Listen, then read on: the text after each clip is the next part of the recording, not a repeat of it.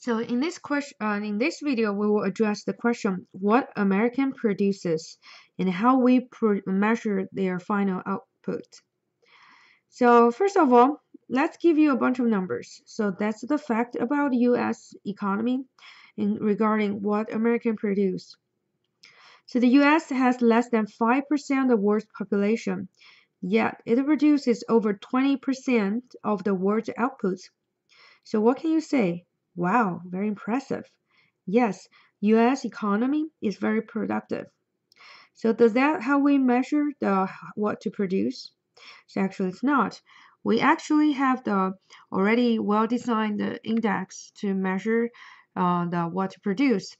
And after we learn the index, and then we'll look at compare with the rest of the world how Americans what to produce looks like.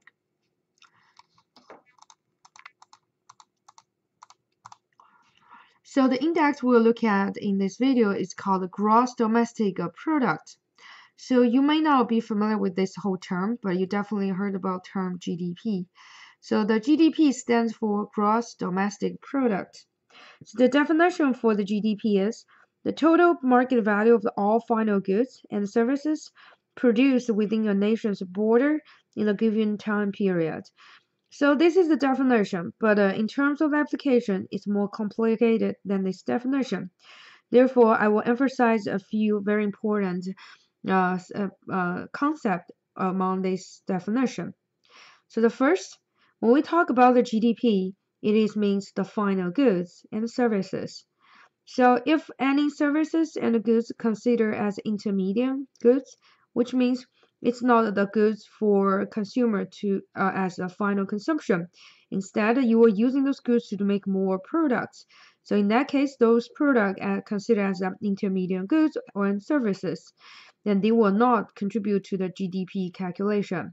So for instance, comparing the building and the steel, steel will consider as intermediate goods because after people purchasing the steel, they were using the steel to build the buildings.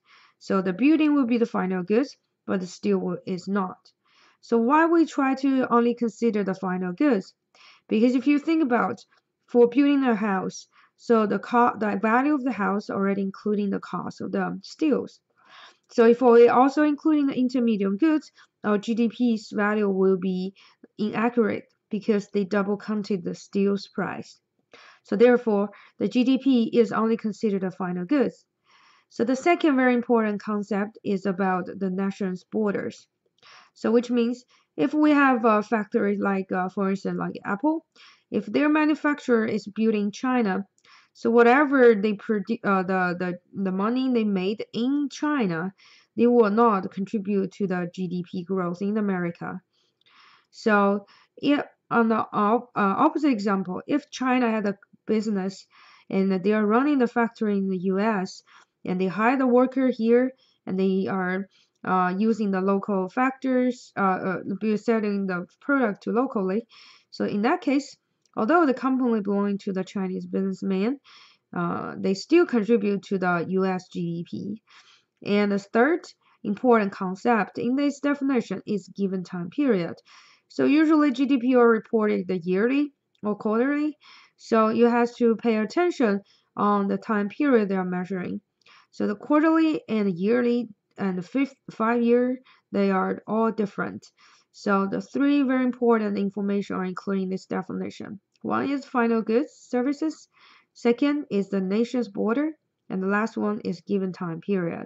So hopefully, after my analysis, you will have a better understanding in terms of what is GDP and how GDP is calculated and what should be included in GDP and what shouldn't. And for the US GDP, it counts for about 1/4 of the world's GDP, and the US GDP is relatively twice as large as China's, the second largest GDP. So again, we here mentioned about China. So at the beginning of the semester, I mentioned I will bring a student to China in 2019, in summer. The reason really for me to offer this course for people who already take Econ 220, for students who have the passion to run in business and economics, is because when you are entering the job marketing as a business major and economics major, you should at least know how China looks like and then how their business are running. So that's why when I designed this course, I including a lot of training opportunities. And also you will be able to meet the student in econ and business major in China, so making friendship, and hopefully in the future and you will be able to do something big for you and for the country as well. So this is about the GDP. This is the one index we use to measure what to produce. So the larger means the country are produce more product. The smaller means the country produce less product. And in 2015, the U.S. economy produced about 18 trillion worth of goods and services compared to the second largest country, China, which produced only 11 trillion.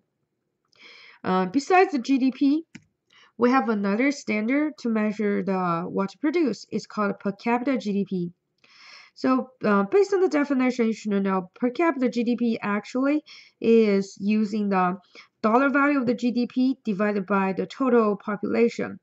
And so we call it the average GDP. So which means per person, how much GDP on average they contribute. So that is called a per capita GDP.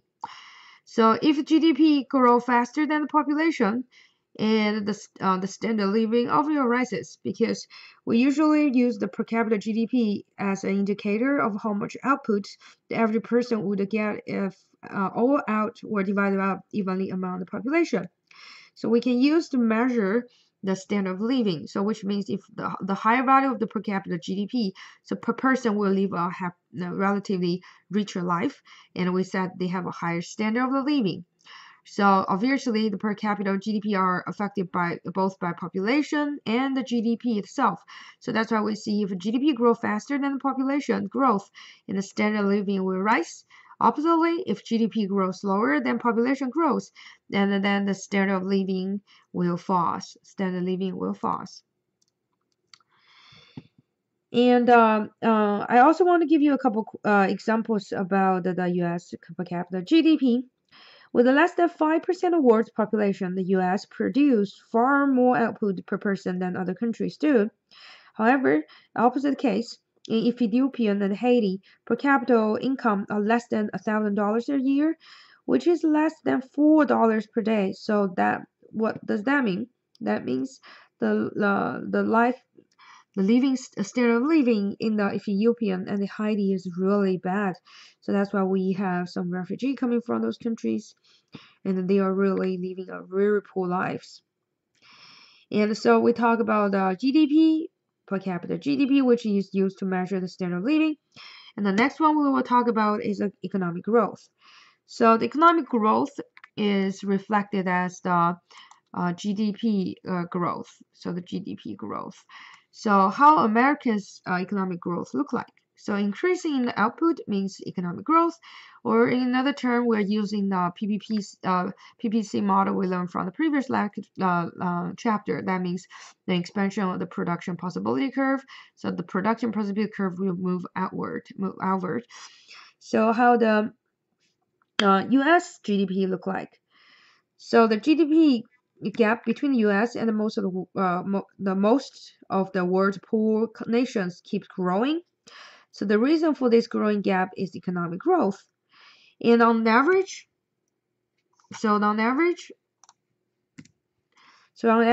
U.S. output has grown by roughly 3% a year, nearly 3 times faster than the population growth. So the population growth in U.S. usually 1%. So if you pay attention on the recent presidential report, so the passing quarter, so the U.S. economy growth by 4.7%. It's real pretty high. So no matter what, for the U.S. fast GDP growth, low population growth. As a result, not only does total output keep rising, but so does per capita GDP.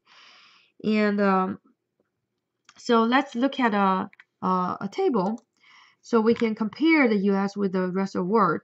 So the higher bar means the larger value for the GDP per capita, which means they have the better standard of living. So the U.S. have the highest bar, so which means the people living in U.S. have the highest standard of living. So besides that, pay attention on the poor nations. So you can find like China and India. So those nations demonstrate economic growth. However, in many other poor countries, so the total output has actually declined year after year, depressed living standard. So for instance, between 2000 and 2015, Zimbabwe GDP declined by an average of the 1.9% per year. That's amazing. As a result, Zimbabwe output in 2015 was 40% smaller than in 2000. So with a negative economic growth and a 0.9% average annual population growth, Zimbabwe's per capita GDP fell below $400 a year, with two-thirds of its population being undernutrition. Even a nation with a positive GDP like Haiti, West Bank, Gaza, they didn't grow fast enough to raise living standard.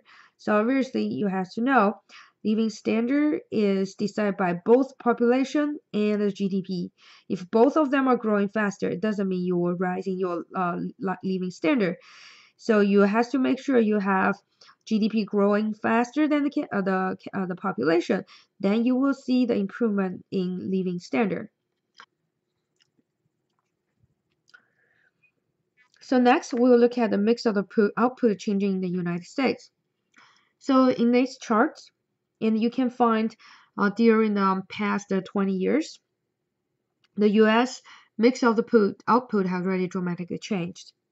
So the mix of the output is in any nation always included both goods and services. A century ago, about two-thirds of U.S. output consists of the goods, while one-third of the output consists of services. You can see it from the chart.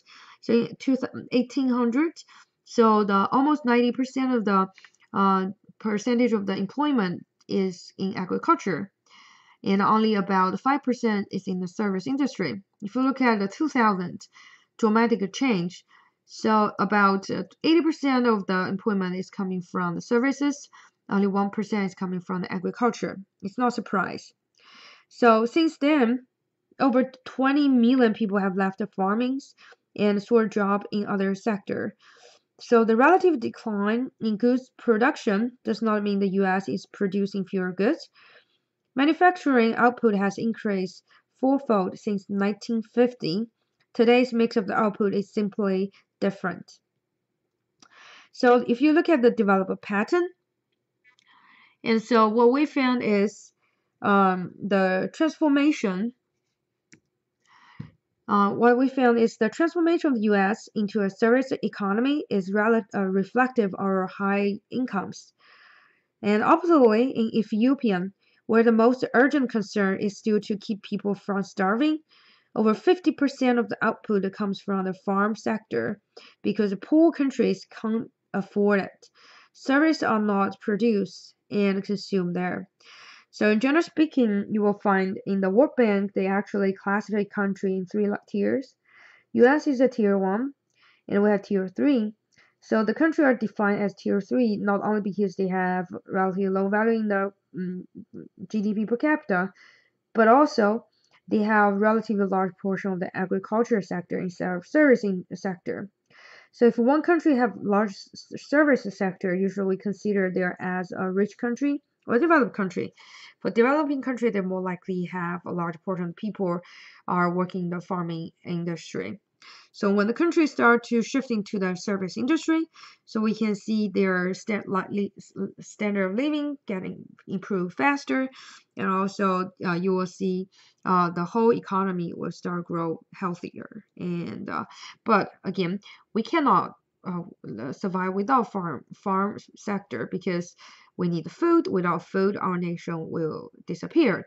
So the agriculture sector is still very important, but we just don't see too many people work in that industry. So one potential reason might be because the machines development. So before we may need 20 people work on the field. Now we only need one people and one machine can deal with all the works. So obviously, if you're only using the employment measure, the importance of this the industry is inaccurate. And so it's something for you to concern and think about it. See you in our next video, and we will discuss how the American produces.